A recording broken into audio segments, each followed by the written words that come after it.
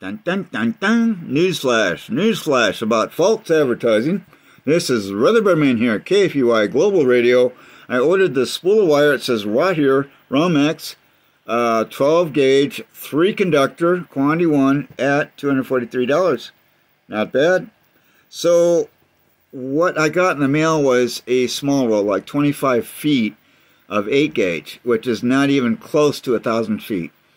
I had contractors here to help me run some electrical wire with outlets. Okay, so I got an email from the company asking for a clear photo. Yes, I did.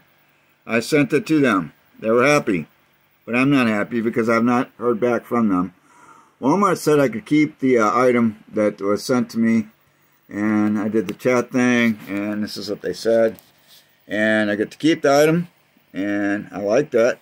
And then they're supposed to send me a 1,000-foot roll, and I have yet to hear from for a tracking. They're out of New York City. Just watched a Louis Rossmann video of the Attorney General from New York City cracking down on false advertising, so I'm making this video in response to that. So, there you have it. And usually I don't have a problem with ordering from Walmart, but it was a bait and switch. And I've had this kind of wire before, surround ink. It must have a lot of ink, I guess. I don't know.